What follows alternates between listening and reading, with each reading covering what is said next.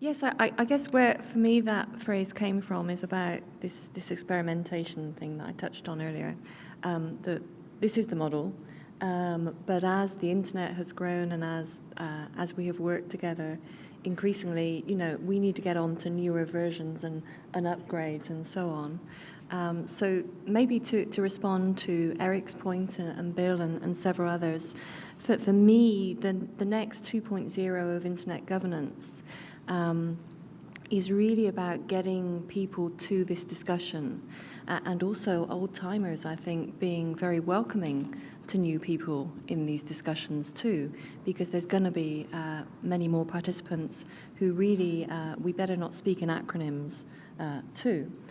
But I think key in Model 2.0 for me is about sharing information, sharing new perspectives, and people listening to those perspectives, and as a result, really developing better understanding in order to inform policy.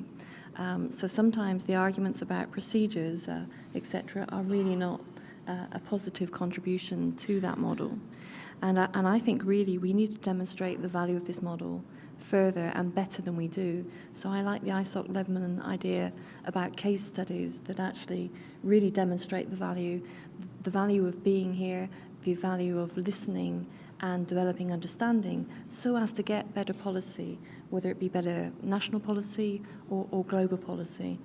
That would be Internet 2.0 for me.